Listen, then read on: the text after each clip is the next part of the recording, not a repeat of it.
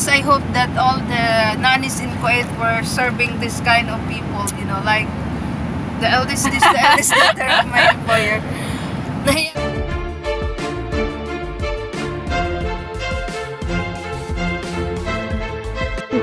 ضلمة حتى انجلش هذا؟ ايش في كنية انجليش هذا. Guys, we're in the car with Rayuna and we're going to the hospital for her what we're going to do for her versus checkup. Why you're not talking? Good. My friends. She just come back from her vacation. What did you do in the United States?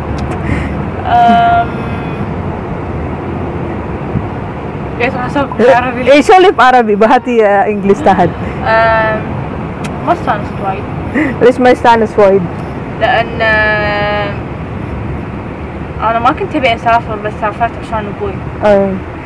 بعدين بابا يطالع هذا. اي صدق ما استانس. لا هو ما يطالع. ما يطالع حق شنو؟ ما يطالع يوتيوب. She said she's not happy on her vacation because she don't want to go, but her dad told her to go with him. Her family vacation.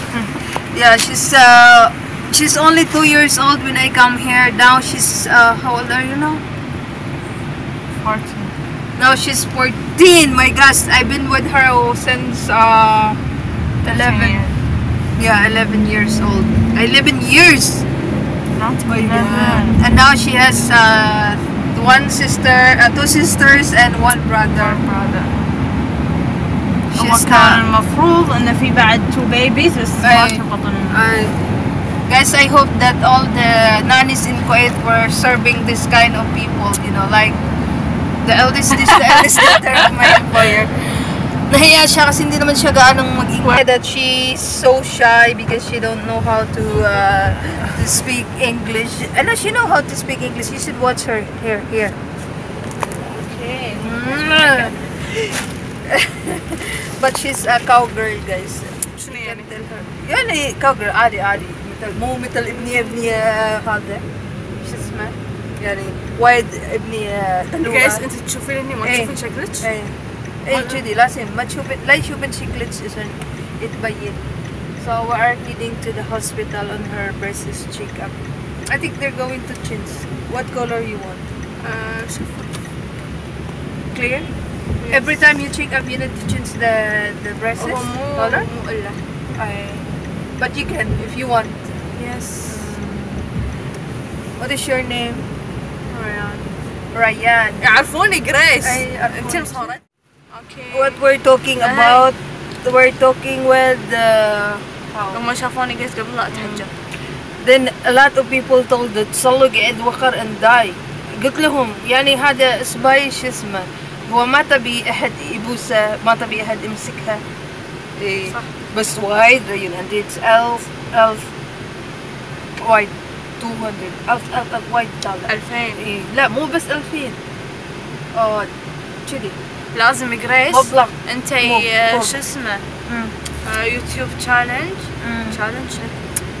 channel اي لازم بعد تصير كذي famous in Kuwait ان شاء الله بتسوي famous I want to be a famous blogger in Kuwait. لا بس كويت ايش ما راح ادش اسمه مو قاعد انت ما يشوف وايد احد قاعد تصور بس عندهم لانك لا تصوري حق فلبن. لا عندهم شو اسمه يعرفهم عندهم كم واحد قاعد يسوي يوتيوبر فري صح؟ عندهم وايد. لا بس ما في نانيز. اي ما في نانيز. I am the only one. No, I'm not the only one. There's a lot of Filipino blogger. بس and I will be the famous one. Just kidding. Guys, I know how to speak Arabic, but you know the pronunciation is not really that perfect because Arabic, guys, it's more like Korea. You know, you have a lot of ganun sila. Mahirap i-pronounce yung Arabic. So, malapit na po kami sa hospital. Mabait po to guys. Mabait siya rin. I said you're so kind, sweet, sometimes crazy. But when I shout her, she's just okay. I shout her sometimes. Not sometimes. She also shout me. We're doing the same. What's that? Richie Center. We're heading to the biggest hospital here in Kuwait for her checkup. So I just want you to know that not all Arab, Kuwaiti are bad. You know, like we are watching in a lot of interview. I mean, video, and I feel bad. روح هناك. ما في باركينج.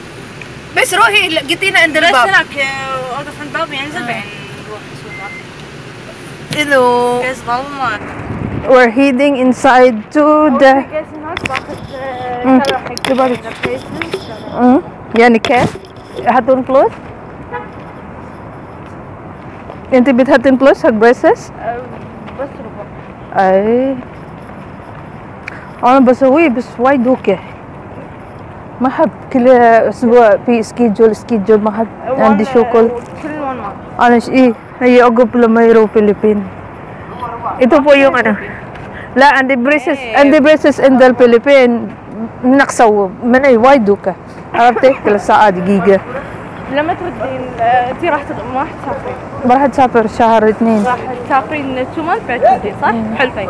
1 month I have شنو 1 month or 2 months. ما راح ايه ما راح تطول وايد. Aqua. Mini, انتي ياخد مني؟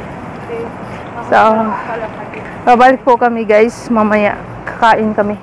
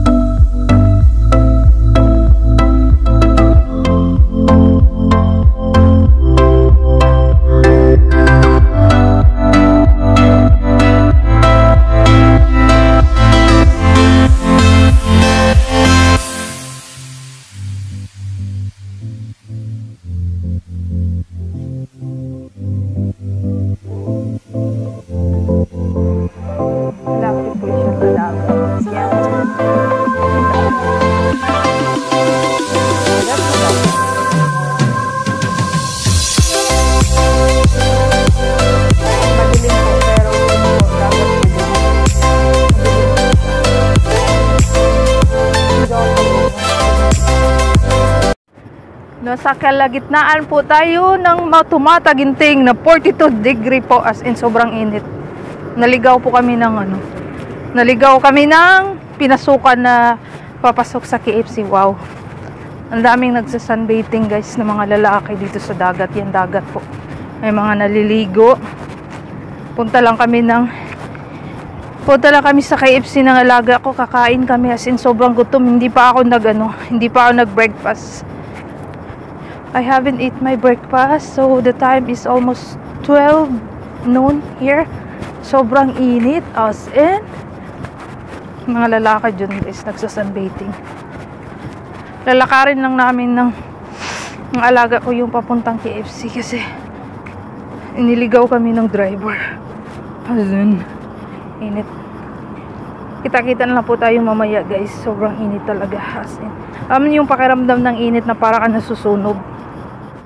Naglalakad po ako papunta dun, yung dun sa KFC. Ito yung init na nakakamatay. As in, nakaligo na kami dito sa dyan sa dagat na yan. Maganda dito pag maligo, siguro mga bandang hapon, yung wala ng araw. Kasi naman to siya dito open. Lahat pwedeng maligo. Lalo na pag high tide. Tsaka yung dagat dyan malalim pag ganun siya. Biglang pababa. Kaya pag hindi ka marunong lumangoy, huwag kang magkumpiyansa. Gaya ko na hindi ako marunong lumangoy. OMG, my gosh, it's so hot. As in, ang init. Kung ganito kainit ang Pilipinas ba pag summer, patay lahat. Lalo na yung mga farm. Kagaya sa amin na may mga, kagaya sa amin sa Pilipinas na may mga rice farm kami. So, sobrang init. Tumatawag yung mga locals. Kasi, ganun sila guys pag nakakita sila ng babae. Feeling nila ang pupugi nila lahat. Mga papansin ba? Mga papansin style. So, malapit na kami sa KFC. Pasok muna tayo. O-order lang kami ng makain. Tingnan natin kung ano yung makain natin.